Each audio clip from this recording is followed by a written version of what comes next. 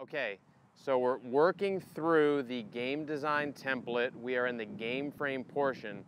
So as we've discussed, there is a methodology at play here where we're trying to determine whether we're going after the holistic representation of a skill or a part of that skill. This particular game tackles what I think is maybe a little bit of both. In particular, I was interested in finding a game that captured the perception of downhill putts with our junior players. So it started with a downhill putt, multiple balls to a hole. So I'm going to have the big junior right here go ahead and start putting. Now, doesn't seem like much of a game here. He's got a stack of balls going downhill. Second to that, we wanted to fine-tune their perception of the break, so we add in some break.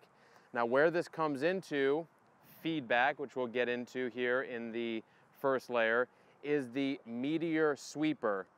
That's a thematic representation. We'll get into that as well. So after the juniors hit some putts, he's going to realize that the points that are available through the Meteor sweep are only eligible if, go ahead and drop the sweeper there, big junior, if that sweeper captures a golf ball in its course of rolling and then knocks a ball in the hole.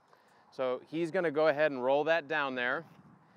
And now what we're going to see is an element from Add the Fun. What we found out, or almost by serendipity, is that the cap end of our PVC makes the PVC break.